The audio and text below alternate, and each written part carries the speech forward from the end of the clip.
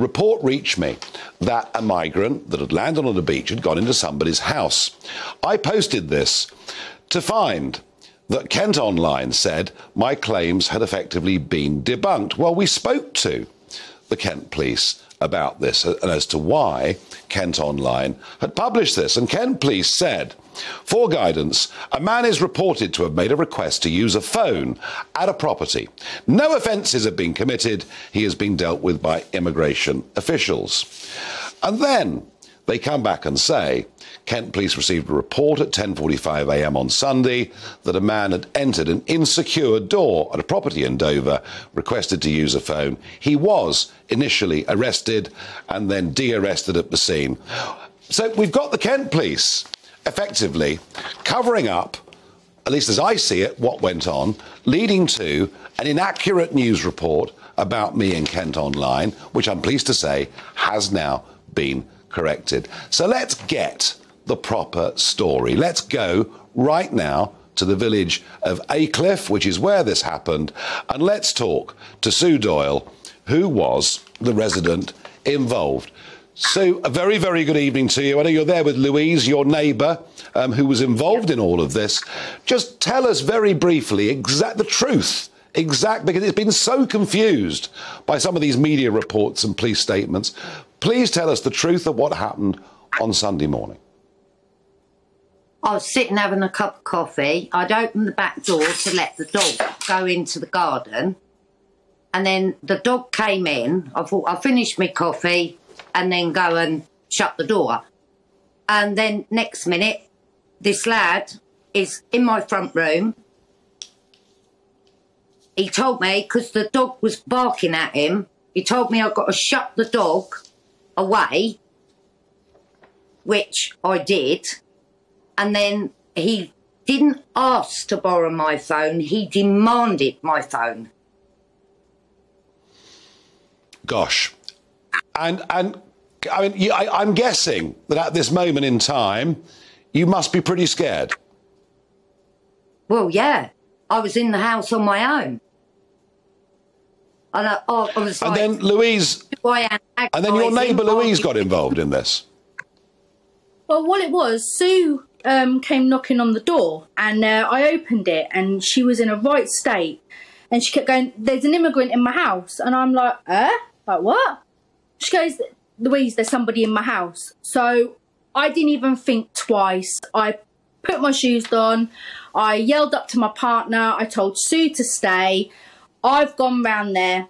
I don't know who's round there. All I know it's a man. I've gone guard up, gone into the front room, looked into the front room. There's no one there. Looked into the kitchen, no one there.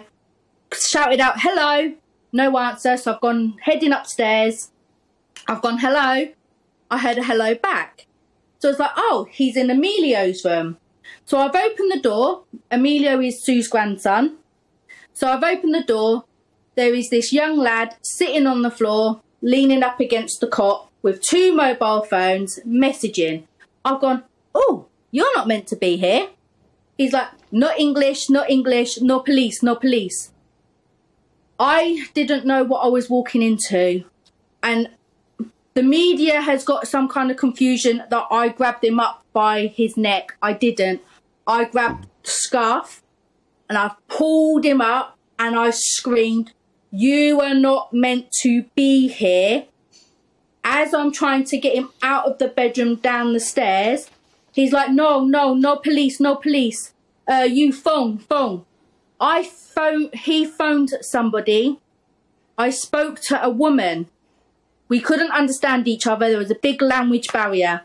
Then he tried to phone in somebody else. And I'm helping him downstairs. I'm giving him a little nudge down the stairs. We got outside to the outside the front door. I didn't push him downstairs. I just gave him a helping hand. Got outside the front door. Well, I have to say thank you. No, well, thank you to both of you for clarifying this. Louise, I don't know whether you're very brave or very stupid. I'm not sure. But I think, do you know what? Is there just a final thought from both of you? Living where you do, as close to Kent's Beach is, does this mean in future you have to keep the door locked? Yeah. And the schools have to keep the children inside as well when they come over, because they go on to the school playground, which is Aycliffe Primary School. So the school has to go in lockdown as well. So it's not just us residents, it's the school as well. And the kids are not allowed to go out and play.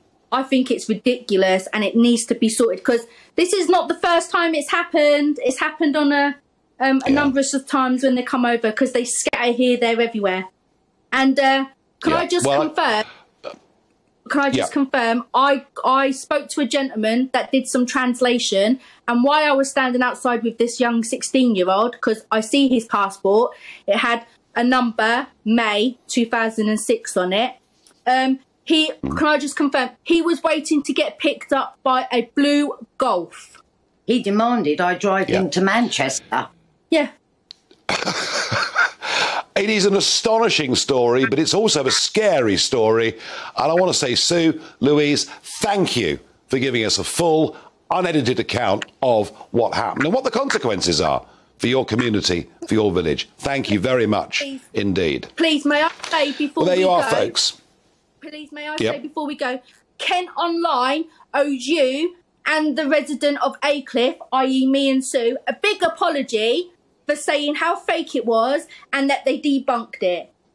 Thank you. Yeah, well, they have withdrawn the article. We are heading in the right direction. Thank you.